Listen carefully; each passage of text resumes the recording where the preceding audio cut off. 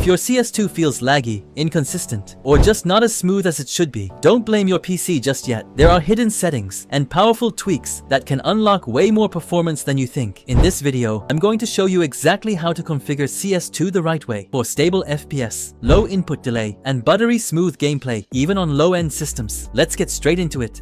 The Gear Up Booster application is a powerful tool designed to help you achieve zero ping and maximum FPS.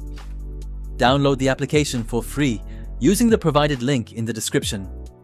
Select the CS2 game and click the boost button. This will initiate the network optimization process, selecting the best routing settings for you automatically. Download it now. Let's begin inside the game itself. Launch CS2 and open the settings menu. Then go into the video tab. Set your resolution to either native or slightly below. Lowering resolution can give an instant FPS boost without making the game look terrible. Turn the global shadow quality to low, as shadows are GPU intensive and offer little advantage in gameplay.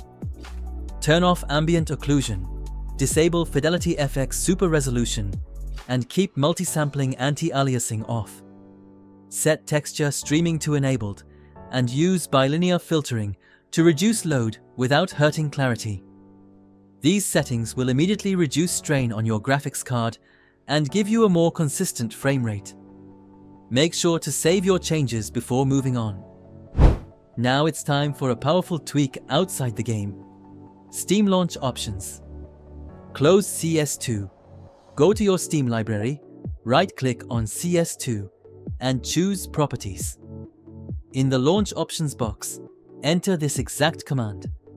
Replace the X with the number of threads your CPU has, which you can find by opening Task Manager and checking under Performance greater than CPU.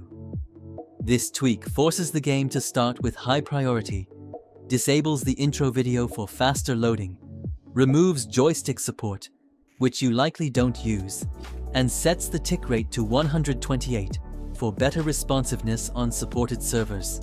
The Gear Up Booster application is a powerful tool designed to help you achieve zero ping and maximum FPS. Download the application for free using the provided link in the description. Select the CS2 game and click the boost button. This will initiate the network optimization process, selecting the best routing settings for you automatically. Download it now. We're not done yet. Let's boost performance using Windows level settings. Press Windows plus R, type MSCONFIG, and press Enter. Go to the Boot tab, then click on Advanced Options. Check the box next to Number of Processors and choose the highest number from the list. This ensures your system uses all available CPU cores right from startup. Click OK. Apply the changes and restart your PC to activate the setting. After restarting, open Task Manager while CS2 is running. Go to the Details tab, find CS2.x. Right-click it, hover over Set Priority, and choose High. This makes Windows prioritize CS2 over background processes while you're playing, giving it more consistent CPU time during matches. You can even make this permanent using automation tools, but doing it manually works just as well for most users. For extra stability, disable unnecessary startup apps. This frees up RAM and CPU power before you even launch CS2, giving your system extra breathing room. Once you've applied all these steps, you'll notice a big difference in how CS2 feels.